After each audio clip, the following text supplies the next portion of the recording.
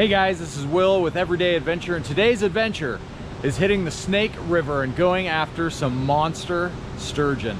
So come along with me as we get in my pontoon boat and we travel over a mile upstream into a big old sturgeon hole.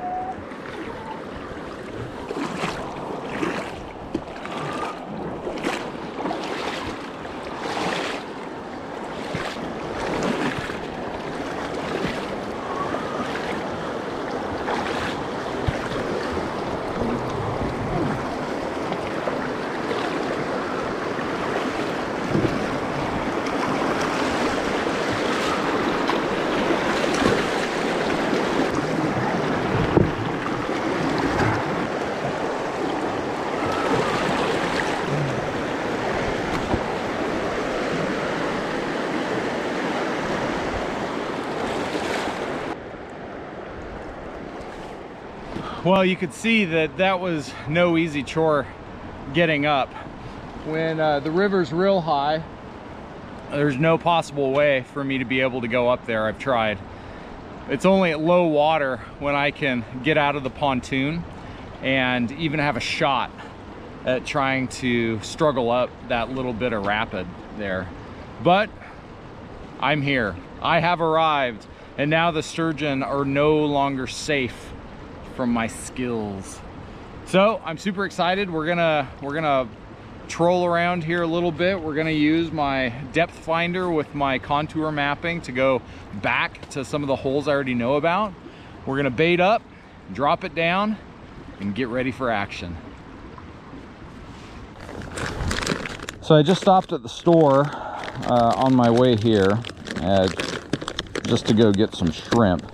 You know, usually when guys and girls fish for sturgeon, they're using pieces of a cut bait or fish, and you know what? In a pinch, this stuff works just fine. And so I'm gonna go over to my hole, I'm gonna throw this on my hook, and then we'll see what happens.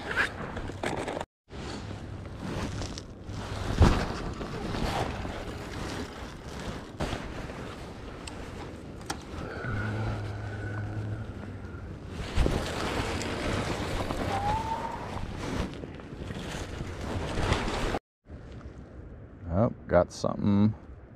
Something's interested.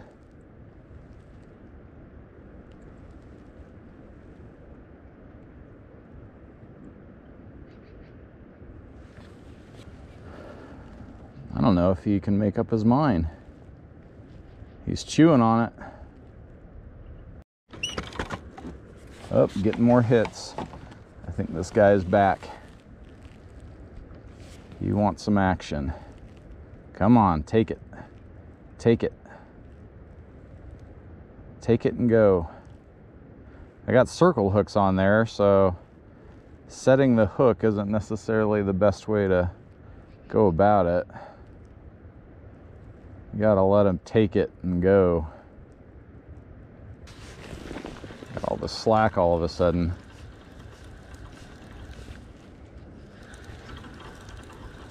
Might have taken my gear.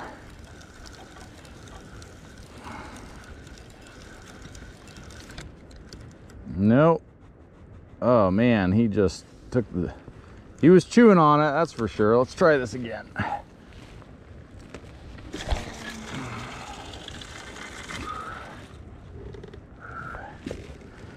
Now, right where I casted it, it's probably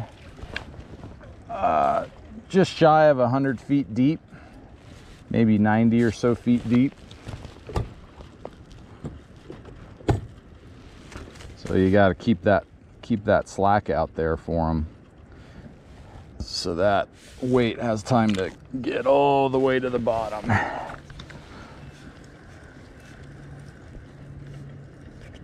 And we just take that slack out, set it up, and wait. Oh, I think I'm getting another bite here. Come on now.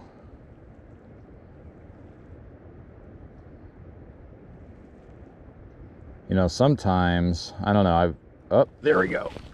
Oh, missed him. Let's see if he comes back. I was saying that sometimes that's not necessarily a sturgeon way down there at the bottom.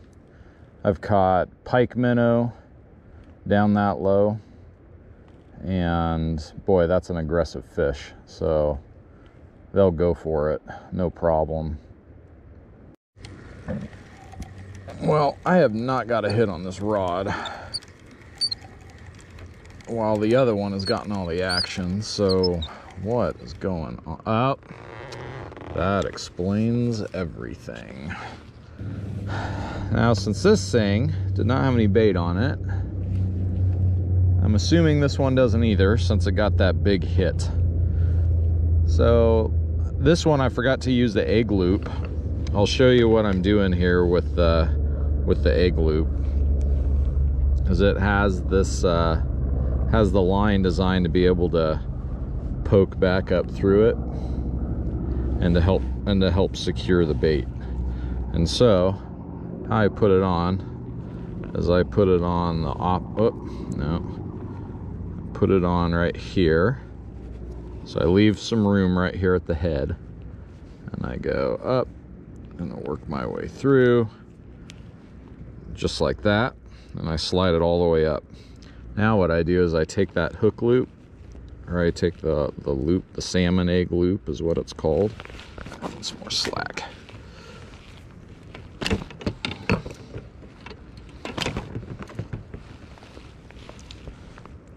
And I feed that up,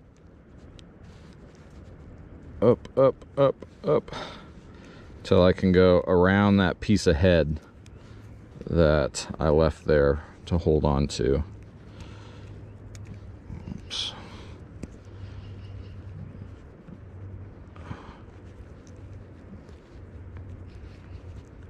Once it's on, just cinch that up. And now what you have is you have the line tied around the head with the hook going through it, and what the line does this really important function of keeping the shrimp from spinning around and covering the hook point. This is a fantastic system. Highly recommend if you're not using a salmon egg loop for your sturgeon rig. You need to start yesterday. So let's toss this one out. See if we can catch a sturgeon with when a hook has bait on it. All right, didn't take long. The little rod is getting bit. It's getting bit good. Oh, I think I got him. Oh, yeah, I got him. What is... No. I don't got him. Let's put that right back down there and see if I didn't scare him away.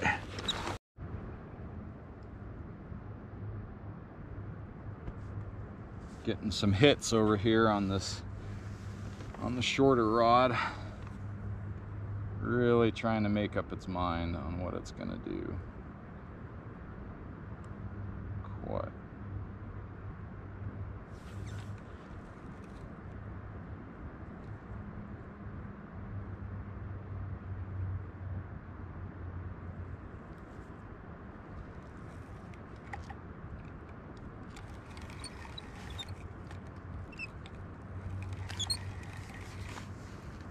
Oh, yeah, I got him on there.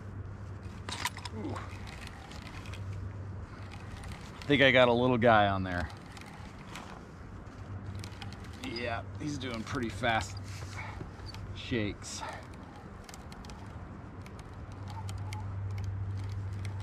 It's all right. Sturgeon on. Sturgeon's a sturgeon.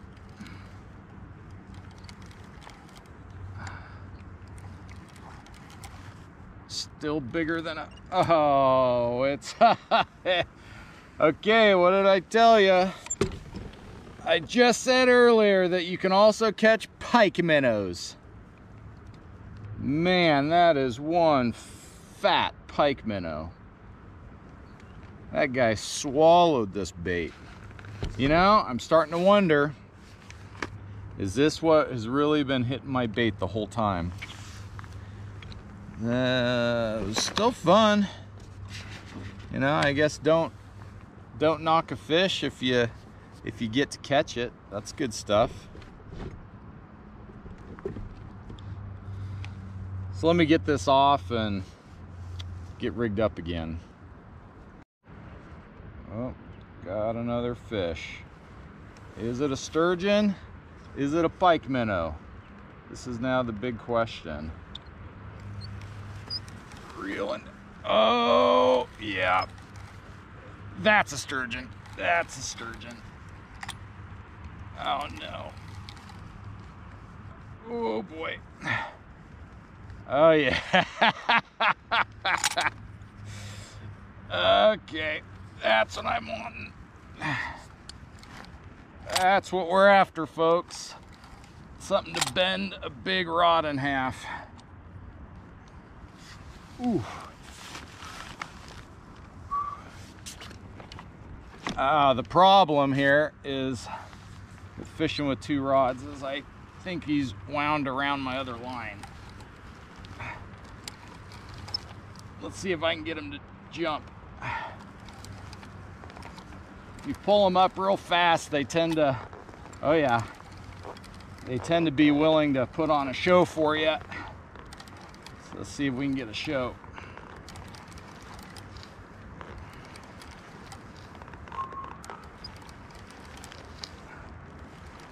I don't think he's too big. Oh, little guy.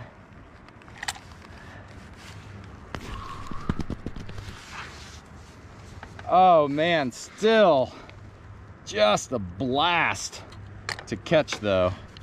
Just a blast. You can see that okay. Gorgeous, just gorgeous fish. Just prehistoric. These scales that they got on them are so cool. I forget the name of them.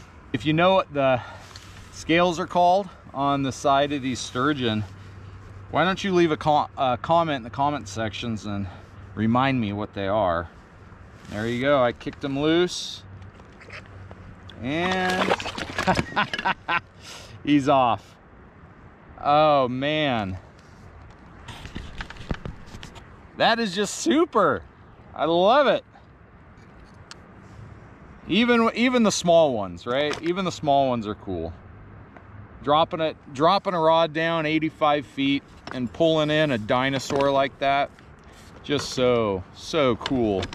If you ever have the opportunity to go fish sturgeon, you're a fool if you never do it. And what's really amazing, years ago I committed myself to figure out the Snake. That's the river I'm on right now in south central Idaho. And I told myself that I was gonna focus on the Snake because it's the closest fishing water to me.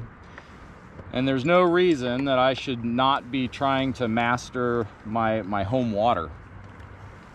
So, getting into sturgeon fishing was part of that process for me. Just this year, January, was my first sturgeon. And it was just under 7 feet. And what happens is after you catch your first sturgeon, you get what they call sturgeon brain. It might be legitimately diagnosable as well. But it's just, you know, catching a fish that's bigger than you. And you saltwater guys, you know exactly what I'm talking about. Catching a fish that's bigger than you is pretty stinking exciting. And so if I have a choice between going and catching a bunch of crappie and going and catching a 7-foot sturgeon, guess which one I'm choosing? That's right, I'm choosing the sturgeon. Well, I'm gonna throw this down, see if it can hook onto another one. Maybe a bigger one would be nice. And then I'm gonna reel up Big Blue, because I'm pretty sure the last time it got hit, it got everything stole it from it. So let's do this again, huh? Well, we've been here about 10 minutes. The current has drifted us into a different part of this hole, and the bite stopped. And what that means to me is I need to move. You know, so many people, they'll stay in one spot forever and not catch anything and use the same old stuff. And if there's any free advice that I could give any fisherman that wants to get better at what they're doing or what they love to do, it's that if you're not catching fish, move. If you are not catching fish, change your bait or change your rig to something you'll catch some fish with. It's kind of a no-brainer, but I'm always surprised to see so many guys and gals that will just sit there for hours and not catch a dang thing. And I love to fish, and some people would say getting out is you've won as long as you can get out, and that's true to a point. But folks, I like catching fish just as much as I like getting out, so you might as well have them both happen at the same time. So since we're not catching any fish, I'm gonna reel up and we're gonna move to a different part of this hole. GoPro, stop recording. Well, unfortunately, I don't have the whole day today. I only have the morning. So I get to go to a job that I love, and that is a good thing. So I'm gonna go ahead and reel up, and we're gonna take off, and we get to go down over those rapids, and then off to the truck, and off to load all of this stuff back into the truck, and hopefully it'll be safe parked at my job. Guys, thanks so much for joining me on another adventure here. I would love to see a bunch of thumbs up for this video, especially if you'd like to see more sturgeon fishing. I would love to see a bunch of new subscribers. My kids told me I'm too old to be a YouTube star, so I would love for you all to prove them wrong. Help me out with that. And be sure to leave a comment on some of your suggestions. Maybe you heard something over the course of this video that piqued your interest. Be sure to leave a comment, and I'd love to hear from all of you. Folks, this was my adventure. Now what's your adventure? Have a good one.